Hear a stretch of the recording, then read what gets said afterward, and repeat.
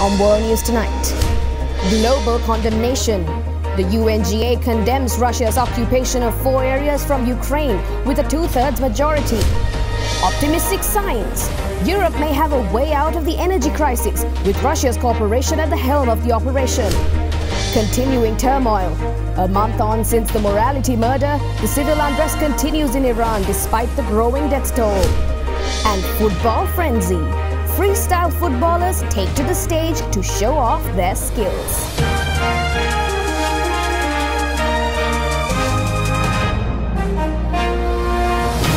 This is Derana World News Tonight. Reporting from Colombo, here is Anuradhi Vikramasinghe. Good evening and thank you for joining us on World News. We start off tonight with the updates on the conflict in Ukraine. President Biden condemned the missile strikes across Ukraine launched by President Vladimir Putin of Russia, saying they served no military purpose and again demonstrated the utter brutality of Mr. Putin's illegal war on the Ukrainian people. As if born again, Ukrainian rescue crews today freed a family from beneath a building destroyed by a Russian missile.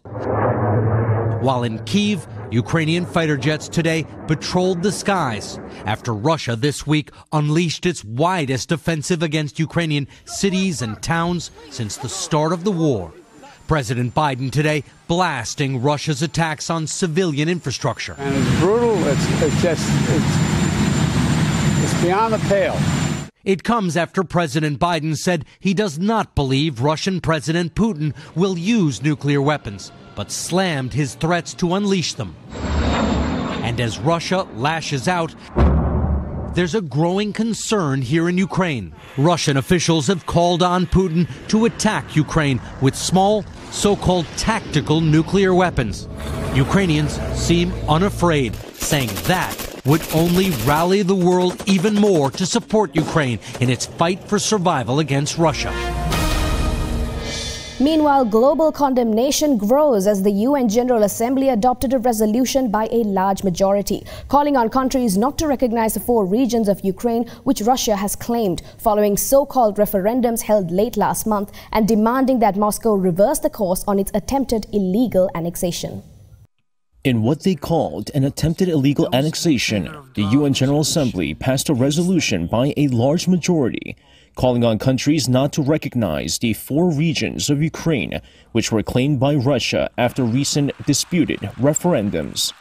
The results of the vote showed that 143 member countries voted in favor of the resolution, while 5 voted against and 35 abstained.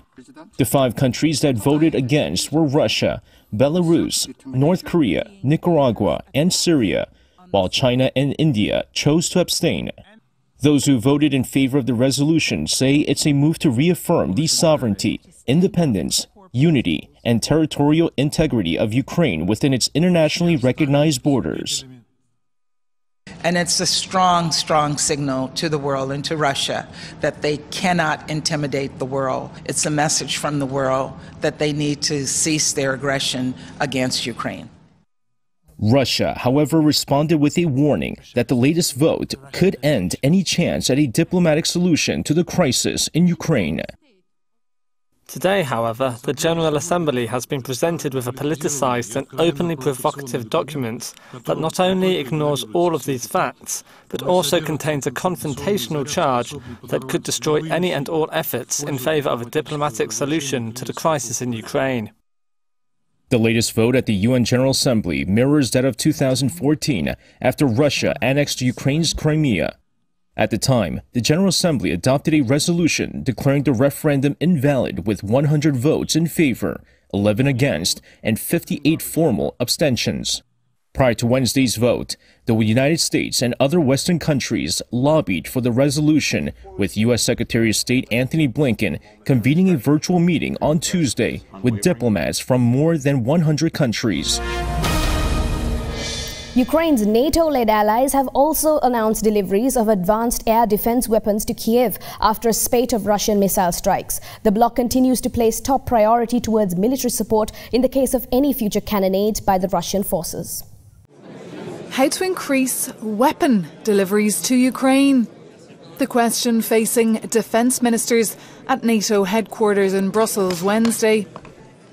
following this week's airstrikes over Ukraine that killed innocent civilians and destroyed critical energy infrastructure. The big focus is on air defence systems.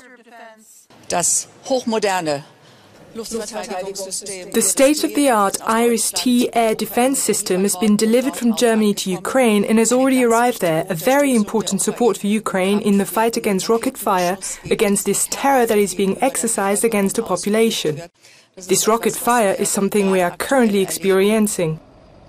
NATO defence ministers will also be discussing how to replenish their weapons stock, as well as the Russian president's disturbing threat to use nuclear weapons. NATO Secretary-General Jens Stoltenberg is staying calm for now. This will have severe consequences for Russia. Russia knows that the nuclear war cannot be won, must never be fought. And we are, of course, also closely monitoring the Russian nuclear posture. We haven't seen any changes in the nuclear posture of Russia, but we will remain vigilant. It has done so magnificently. Jens Stoltenberg has also asked Belarus to stop being an accomplice to Russia. The Belarusian President Alexander Lukashenko announced earlier this week that thousands of Russian troops would be arriving in his country in the coming days for drills. According to the International Criminal Court's chief prosecutor, Vladimir Putin is not immune from war crimes prosecution if the evidence is pointed towards him. However, such a prosecution does not seem to be in the near future for the controversial leader. Vladimir Putin is not immune from war crimes prosecution if all the evidence points to him being guilty of war crimes. The International Criminal Court's chief prosecutor, Karim Khan, who's currently investigating offences on the ground in Ukraine, says the Russian president's position would not allow him escape with impunity. Neither is superior orders a defence, nor is the official position of an individual as a general or as a president or as a prime minister grounds for immunity. There's no immunity for international crimes, and one of the Nuremberg principles, as you'll know, is that there's no statute of limitations for war crimes or crimes against humanity. Putin and the Russian army are accused of committing war crimes throughout Ukraine, with indiscriminate bombings, rape, murder and torture all being used against the civilian population. Karim Khan said this requires the law to intervene. One thing is clear. You cannot deliberately, intentionally target civilian objects, schools and hospitals, places of residence of civilians, unless they're being used to gain a distinct military advantage. The ICC chief prosecutor also says international law is now more important than ever, given the current crisis in Ukraine. I think the law has a role to play. It won't solve all the world's problems, but we need to make sure that it is seen to be relevant in these most critical moments that your viewers are living through, that we're all living through. This is not a Hollywood movie. This is not something that is some drama. This is something that is up close and personal to too many. Khan and his joint investigative team are currently looking into war crimes in Ukraine with 6 other countries under the umbrella of Eurojust, the bloc's judicial cooperation agency. Russia says it has detained 8 people in connection with Saturday's explosion on a key bridge linking Russia to Crimea. The Russian forces claim it was an act of terrorism done by Ukrainians. Russia's security service has released a video which it claims shows the lorry involved in Saturday's attack on the bridge linking Crimea to Russia.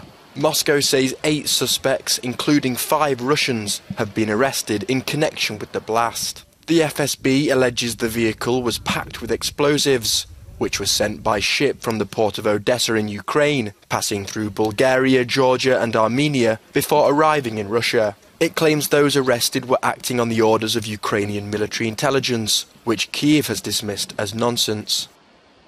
The 12-kilometre Kerch Bridge is a vital transport and supply link between southern Russia and Crimea, which was illegally annexed by Moscow after its 2014 invasion. Authorities are struggling to re-establish road and rail lines on the heavily damaged structure. Russia described the incident as a terrorist attack, and launched successive waves of devastating airstrikes across Ukraine in retaliation. Let's go in for a short commercial break. More world news on the other side.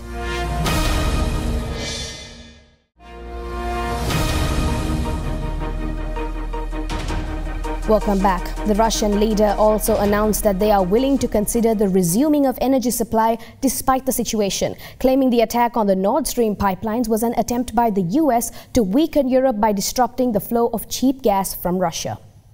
Russian President Vladimir Putin said the ball is in the court of the European Union, declaring that he's ready to resume gas supplies to Europe. Speaking at the Moscow Energy Forum, Russia's leader also blamed the US for explosions that damaged pipeline links transporting Russian gas under the Baltic Sea. There is no doubt that this is an act of international terrorism. The purpose of which is to undermine the energy security of the entire continent. Logic, cynical, to destroy, block sources of cheap energy, deprive millions of people, industrial consumers of gas, heat, electricity and other resources, and force them to buy all this at much higher prices. To force. Several European governments claim that the pipeline explosions were a result of sabotage, but stop short of blaming anyone in particular. These and other acts of sabotage have frustrated EU efforts to combat inflation. EU energy ministers met in Prague on Wednesday to discuss a possible agreement on energy prices, which is set to be endorsed by EU leaders next week. Over in the US now, the Biden administration has unveiled its first national security strategy, highlighting China as its main competitor, as well as its biggest geopolitical challenge. The report also mentioned North Korea vowing to strengthen the extended deterrence against the regime. America's most consequential geopolitical challenge. This is how the Biden administration has described China in an official report outlining its security and foreign policy objectives, which was released on Wednesday. Biden's National Security Strategy, a Congress-mandated document, was planned to be delivered in January, but that was put on hold due to the war in Ukraine. In the latest security plan, the U.S. defined the strategic threats that the country is facing in two categories: competition with major powers like China and global challenges like climate change, the pandemic, and inflation. In order to win in its competition with China, the U.S. says it will continue to enhance and expand its alliances while bolstering investments in underlying sources and tools of American power and influence. Along with China-related issues, the strategy also mentioned constraining the threat from Russia as another priority, but differentiated between the two. It said Russia poses an immediate threat to international society due to its ongoing war, while saying China is the only country with both the intent to reshape the international order as well as the economic, diplomatic, military, and technological power to advance that objective. The U.S. also reaffirmed its commitment to complete denuclearization of the Korean Peninsula through diplomacy, vowing to bolster extended deterrence against North Korea to rein in missile threats. North Korea was mentioned 3 times in the latest strategy document compared to 17 times in the previous administration's NSS report. Meanwhile, National Security Advisor Jake Sullivan says the U.S. has decided to strengthen cooperation with other countries comprehensively to deal with global challenges. We have some good news for you. A genetic disease is defined as rare if it occurs in fewer than 1 in every 2,000 people. A South Korean research team discovered a way to detect these conditions using AI. This significantly reduces the time it takes to filter through the initial genetic mutation classification with great accuracy. One domestic bio company analyzes the results of genetics tests of people with rare genetic diseases. The process analyzes a patient's entire genetic makeup and classifies the information on mutations into 5 categories: pathogenic, likely pathogenic, a variant of uncertain significance, likely benign, or benign. This process, done manually by a person, takes 2 to 3 hours, but the use of artificial intelligence has reduced that time down to around 5 minutes. Genetic analysis usually shows 80,000 mutations per person. In order to identify each gene for a mutation from the 80,000, we use Excel filters, various databases, or sometimes do it manually. It takes 2 to 3 hours. Now we've automated this process. The bio company has developed a way for AI to learn interpretation skills based on over 100 million pieces of genetic mutation data related to rare genetic diseases. This includes identifying the mutations and classifying them based on the frequency of the mutation's occurrence. The number of genetic mutations can vary widely depending on the type of rare genetic disease, but the AI is able to predict the relevance of the mutations even for those with uncertain composition. Using an algorithm, the process quantifies how the mutations match the patient's symptoms and is able to help doctors make final decisions. Training AI helps us filter the data first. There is an overflow of information from all the variations, but the technology lets us know what can be ignored and what has partial relevance, and other information that really helps doctors with the initial process. In collaboration with Seoul National University Bundang Hospital, the bio company analyzed the genetics of 200 patients with hearing loss. The AI results showed a 97% match with the medical staff's diagnosis. This study was recently published in an international journal. More than 80% of rare diseases, some 8,000 types, are genetic. With such a variety of genetic mutations, having a technology that provides quick and accurate analysis is key to diagnosing rare genetic diseases. A month after Mahsa Amini's tragic passing, mass protests and crackdowns have continued to claim hundreds of lives. According to human rights groups, the discontent has spread, posing a serious challenge to the structural and political integrity of the Islamic Republic. Students, mainly young women, gathered at a roundabout near the Islamic Assad University in central Tehran to protest. They chanted, "We don't want spectators, join us." They demonstrated at risk to their lives. Elsewhere in the Iranian capital, riot police were out in force in a bid to contain anti-government protests. Still in the capital, this amateur video footage shows lawyers fleeing tear gas during a rally outside the Bar Association. Video footage being posted online suggests there's no let-up in anger in cities nationwide, almost 1 month on from the death of 22-year-old Mahsa Amini. The Kurdish Iranian woman died following her arrest by the morality police in Tehran for allegedly failing to observe the Islamic Republic's dress code for women. Protests and strikes are going ahead despite internet shutdowns by the authorities and a police crackdown. The group Iran Human Rights is reporting on its website that at least 201 people, including 23 children, have been killed. One political analyst says the Iranian leadership could step up its crackdown. It has mostly used anti-riot police in the past few weeks. It has not yet deployed the Revolutionary Guards, and so it still has a lot of repressive tools up its sleeve that it can use against the movement. This is the biggest wave of social unrest to grip Iran in almost 3 years. Iran's supreme leader, Ayatollah Ali Khamenei, on Wednesday again accused Iran's enemies of stoking what he said were street riots.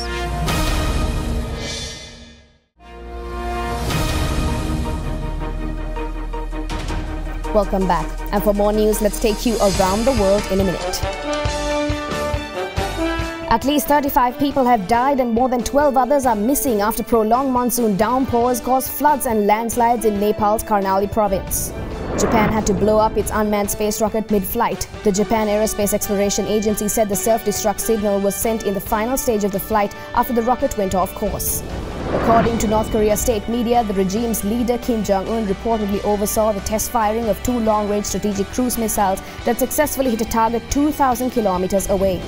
Satellite images released by Maxar Technologies show queues of traffic building on roads near the partially damaged Crimea Bridge.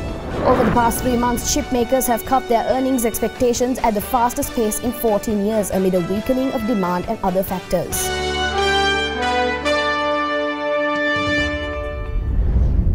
And that is all from us here at World News Tonight. Join us again tomorrow as we keep you up to date with the latest from around the world. In case you have missed any of the stories tonight, you can watch the whole program on our YouTube channel, youtube.com/OtherThanEnglish. And finally, we leave you with the visuals of the world's best freestyle footballers gathered in Croatia to take part in the 2022 Red Bull Street Style Finals. Thank you for watching and have a great night.